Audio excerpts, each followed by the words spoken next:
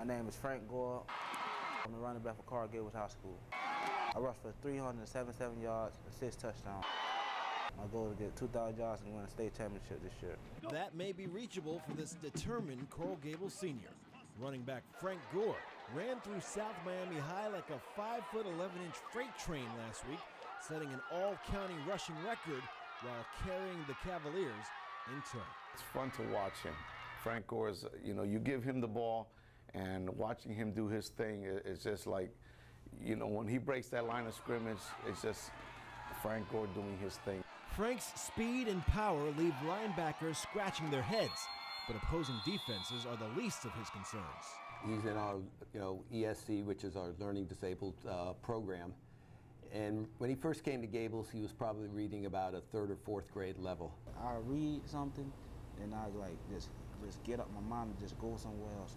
Frank has specific learning disability, or SLD, a condition that makes it difficult for him to understand what he's reading.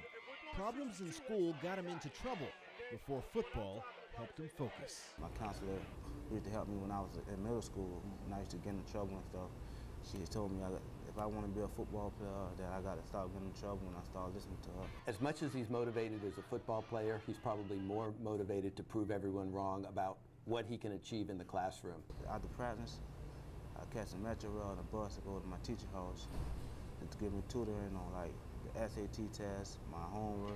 Now I'm in more regular classes. I'm picking my grades up.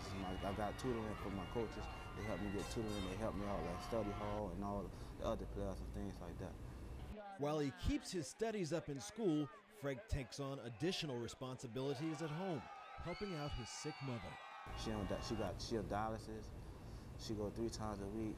She raising four kids by herself.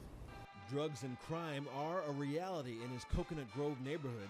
The mean streets can be seductive, but Frank chooses the highway. I've seen a lot of people who was doing in my position that was doing good in high school, breaking your records and doing had 1,000 yards, and I see them went to jail. So I'm trying to live off that mistake and do better things what they did.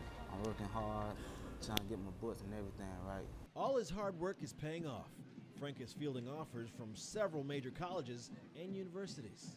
Which makes you prouder, your efforts on the field or efforts in the classroom? I say efforts in the classroom because I know what I can do on the field. Because I didn't know that I'll get that high reading so fast. I think other people around him want to help him because they see what he's doing to help himself.